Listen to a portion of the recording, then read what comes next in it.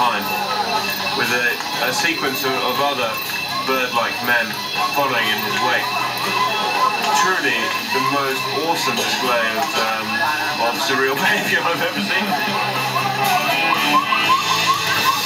I've never ever attended a party like this. Certainly never hosted one, and there's no chance the rest of my life that I'm ever going to do anything as extraordinary.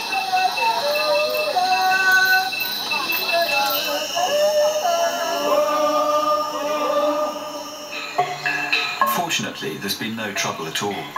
And what struck me this morning is that despite much of the Kombai's life being ruled by traditions that we might think of bizarre or even brutal, those rules can be gently set aside. Ruben's story has been almost the most enlightening, really, because I get a feeling that, he was a very young man when he was accused of sorcery and chased out of the village, but they didn't kill him. They cleansed him. There must have been some people with their heads on slightly